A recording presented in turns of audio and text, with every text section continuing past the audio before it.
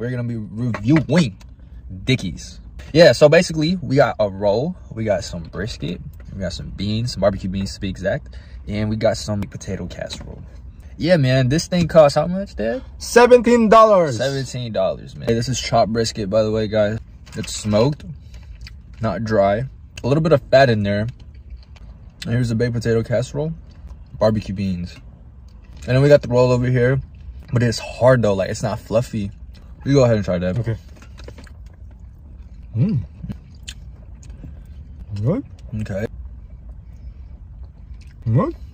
With the brisket, I love how it's just really smoked. It is really like juicy, and with the barbecue sauce on top of that, it just bumps it up by, man, like a solid 9, bro. For me, it's only a small portion, but it's worth it.